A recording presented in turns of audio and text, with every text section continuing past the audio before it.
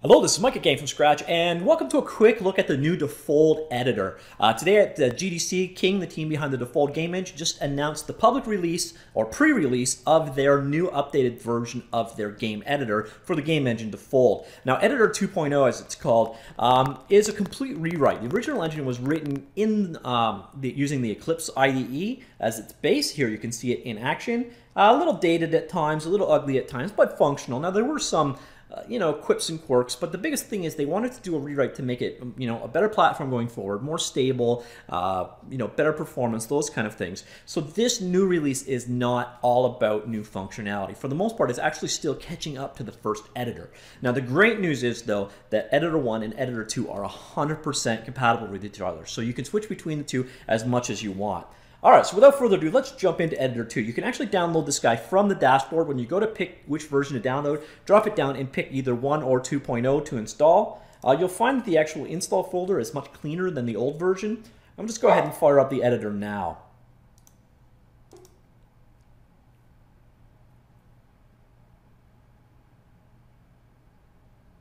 All right, so here is the new launch screen for the Defold engine. As you can see, you can launch from the dashboard or from disk, which is kind of nice. And you've got your recently used projects. Now, the weird thing is someone is already showing duplicates, so do be aware there are some glitches, some bugs to work out. So I'm going to fire up. This is just a standard side-scrolling demonstration that they've got.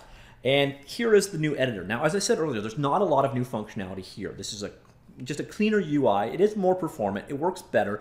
I find it cleaner. You can see that they've gone with a dark theme as opposed to the existing very Spartan Eclipse-looking theme. But you'll notice here, if we come into the same editor, so if I come here, open up that same collection, here is your editor now. Now, here is an example of one of the bugs that exists. First off, I can't always select items properly. And when I do select items, for example, this guy, I can move it that way, but I can't move it that way. Now, this is a bug. It's written as a known issue, and it basically would require me to set the position using keys at this point, which is obviously not an ideal workflow, and this is one of those things that are going to be fixed. But do be aware, this is a pre-release for a reason. There are a number of known issues. They're reported on GitHub, so if you do start off with the editor, do be sure to check that out, because you will see a lot of these issues are reported and are being worked on. Now, the nice thing is the team behind the Defold Game Engine are pretty responsive for these things, so do expect the editor to improve at a pretty quick pace. They've also changed a little bit on the way that commits work, so we'll commit all at once now. Makes it a little bit easier for you to work with, but the functionality really hasn't changed much. I think frame selection is new. Basically, it zooms in the around whatever item you happen to have selected, such as this collection of small planets here.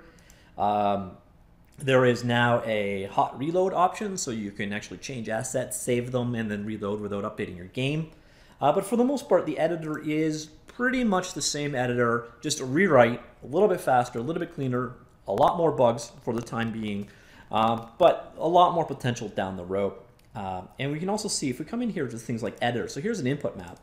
You'll notice now the new bindings, it's a lot prettier, a lot nicer to work with. Same way as here, when we've got things selected, the forms just work a little bit better. You've got a little bit more control. You've got these automatically jump to or expand upon outline navigations going on. So it's the same thing, just cleaner and built for the future. So that is the engine, the Defold Editor 2.0 that was released to public beta today. Again, it's 100% compatible, so if you do want to check it out, you can work with your existing sources. They work off the same project files, so you're not going to corrupt anything, and you can jump back at any time. Now, the cool thing also to go with this release, and one of the biggest problems probably with the Defold engine for a lot of people right now, is the lack of plugins. So if you wanted to add mob functionality or Google Analytics or various other SDKs, you want to support proprietary code or extend things beyond the engine, you've never really had that opportunity. It's never really been built in.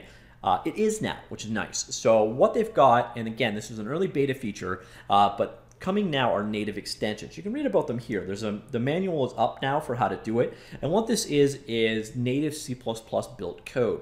And what you do, and it's a little bit different of approach, and unfortunately, it doesn't work for Windows right now. So far, it only works on Android, Mac OS, and iOS. So I can't really demonstrate it to you, but you can come into the editor itself, go to your preferences, and you can turn extensions on right here. And you notice the build server URL?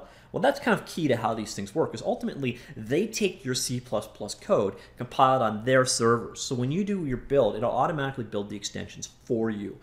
So this means that it's going to be pretty easy to share extensions, and they're going to be, you know, non-programmers are going to be able to work with them, or they're having to build custom, you know, they won't have to do local compiles or anything else. It's all handled server side. Now, an example of an extension is given in this actual link here, in this manual entry for it, but it's just a project hierarchy like so. At the root level, you have a .manifest file, which is a YAML, Y-A-M-L, markup, you know, kind of descriptor of what your extension is. Otherwise, you put your source in it, your C++ source code, and it does the builds for you. There's pretty good documentation on it, and there's a couple of examples out there. This is one I pulled off GitHub earlier today.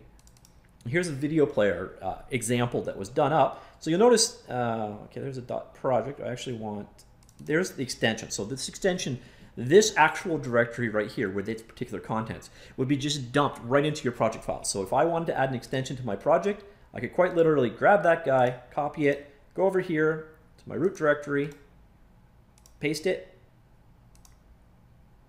and I now have an extension in here. Now, again, this isn't working on Windows right now, but that's all that would be involved in installing an extension. So now this actual code, there's C++ code down behind the scenes. There's no editor, but oh, there it is, actually opened up. This is an example C++ file implementing a video player, for example. And now when I go ahead and click build, if this worked on Windows, what this would do is fire off the appropriate compilers on the Defold servers, turn this into a plugin for you, and send it back down to you.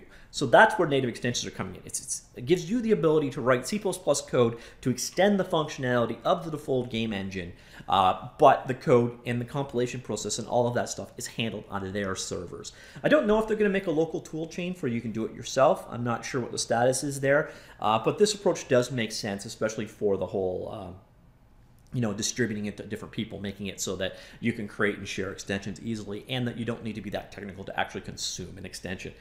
For most people, the end user that isn't writing them, it again is literally a matter of enabling extensions, and then dropping this, like the folder, the appropriate, there should be a manifest file right there, and then of course the C++ code that is the bulk of the extension in the right directory structure, and it will be compiled and handled for you. And at this point in time, you will now in your Lua code be able to use your extension. So in this case, it would be, you know, video player dot play or whatever, the actual different modules. So you see your module methods, open, close, update, get info, and get frame are all going to be registered. So those functions are now all going to be available for your script to use. So that's one of the big handicaps of the current Defold engine, the lack of extensibility. You know, if your whole revenue model was built around, you know, a revenue source that isn't supported by Defold out of the box, you were screwed. Now you are not any longer. The extensibility is there. There's a lot more that you can now do. Again, this is a fairly early feature, and unfortunately it is only available on those platforms I listed earlier: iOS, Android,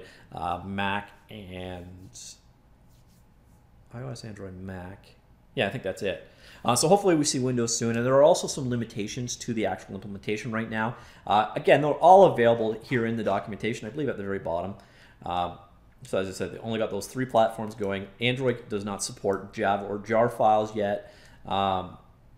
Very minimal implementation. So it's a start. It's, you know, if your extension crashes, which mine surely is going to actually right now because it's not actually supported. So if I go ahead and do a build on this, we're going to have some kind of a problem. Yeah, we go. So the errors we're getting back, failed to build engine, internal server error status 500. Not the most informative error you've ever seen. And that is no doubt one of the problems with this current release. So do expect it to improve in time.